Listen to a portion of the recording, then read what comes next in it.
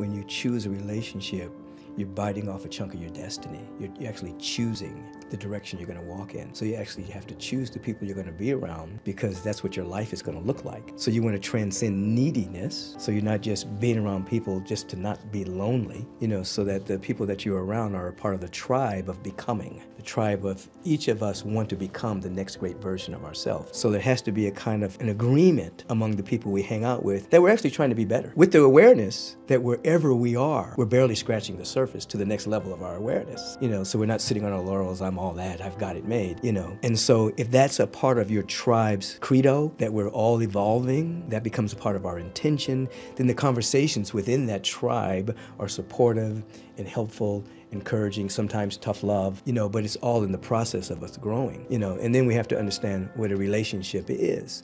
It's a ship of transformation. It's a ship in which individuals, whether it's business, whether it's intimate, whatever it is, we are participating in something bigger than ourselves.